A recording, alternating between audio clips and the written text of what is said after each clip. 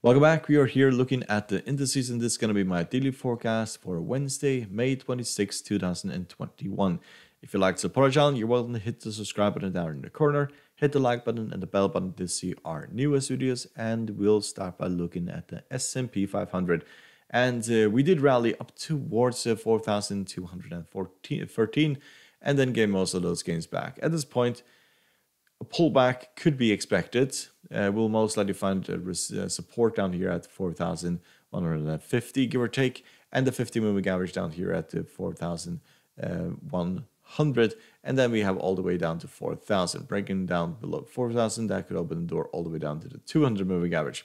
So technical indicators, they are fairly mixed. MACD is still bearish. So stochastic is bullish, CCI is becoming very bullish, and the RSI is fairly bearish at this current stage. So yes, tomorrow we'll basically say where this market will go. If we break back down from here, we'll most likely find major support down at the previous lows here, as we have seen.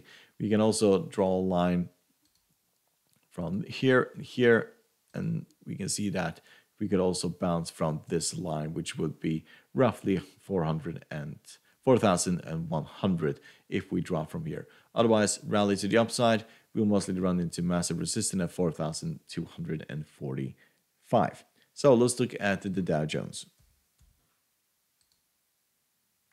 So Dow Jones also gave some of its gains away today, and we ran into resistance where we basically ran into resistance the last time we rallied. So we could also see this go and retest the bottom of the bullish band or the 50-moving average down at 33,700, give or take, before continuing higher. We are kind of trending sideways at this point, and if we were to rally to the upside, then the top of the bullish band of 34,700 or 800 would also be massive resistance. If you look at technical indicators, we can see the MACD is bearish, the stochastic is bullish, the CCI is kind of flat, and the RSI flat as well. So let's look at the Nasdaq. So Nasdaq did rally, but gave most of those gains back. And now we are having quite a bad candlestick here. So this was not what I expected. I did expect additional major rally to the upside, but due to the fact that we didn't really go anywhere and we ran into resistance at these very highs here. So if we don't manage to break these previous highs, then we could basically drop back towards these previous lows. So break below the 50-moving average, that could drop this all the way down to 13,000, and break below that could open the door to the 200-moving average at 12,600. Technical indicators on the daily chart do favor the upside. There is problems, for example, in the weekly chart. It looked really bad. It does look a little bit better now, but when we were here, there was basically a warning that we would see a day where we kind of stalled or that we would break down. Technical indicators for the weekly chart, the 4-hour chart, are not looking that promising to the upside at this current stage, but kind of see tomorrow. If we could also drop from here and bounce from the 50-moving average, but break below the 50, that could open a tidal wave to the downside. So let's look at the German DAX. So German DAX did hit its all-time highs here at 15,591 and then pull back. So at this point, if you just look at how this has been behaving in the last, basically the last month, when we have reached the all-time highs. We can see it here. It has dropped all the way down to the very bottom. Same here, hit all the way to the bottom. So we could expect this to drop all the way down to the 50-moving average.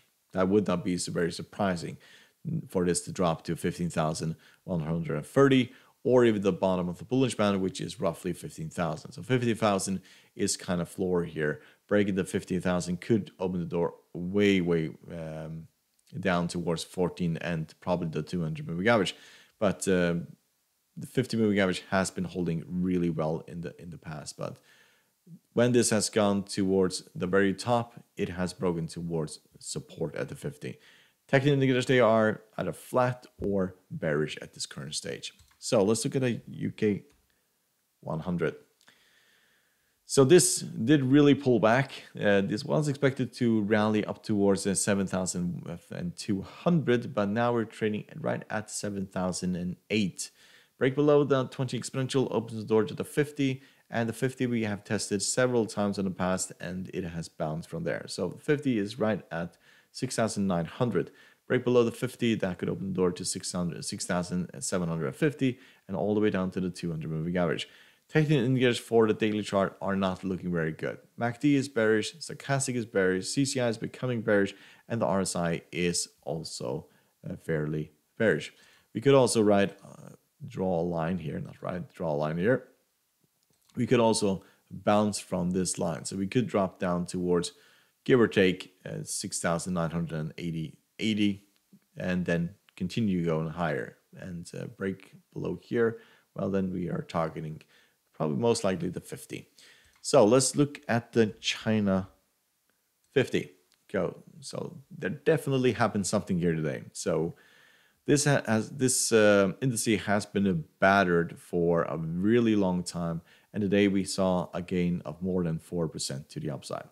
So this is significantly overstretched. So I would not be surprised if this pulled back towards, give or take, 17,700, which is the previous highs here, or roughly half of this gain. We are way outside of the Bollinger Band, on the edge of being overbought, and these moves here usually have pullbacks before they go higher, but this is a fairly impressive move to the upside. So most likely support will be around 17,700, and at this current stage, after these pullbacks, it looks like we are going back towards the previous highs. So, hope you find this helpful. You're able to support the channel by subscribing, hit the like button, the bell button to see our new videos, and good luck and thank you very much.